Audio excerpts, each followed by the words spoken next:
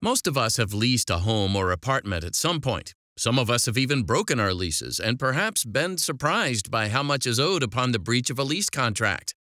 In the 1981 North Carolina case of Isbey versus Crews, we examine one such scenario in the context of a damages dispute.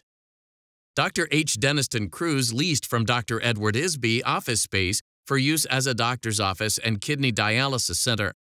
The lease was for a period of 5 years and prohibited subleases and assignments, as well as use of the space for alternate purposes without Isbey's consent. Almost 4 years into the lease period, Crews vacated the space and requested Isbey's permission to sublease the property to a medical supply company.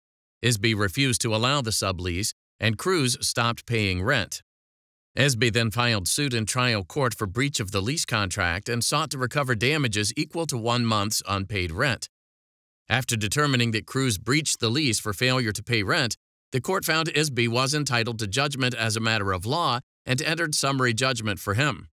Crews appealed, alleging that Isbey failed to satisfy his duty to minimize losses.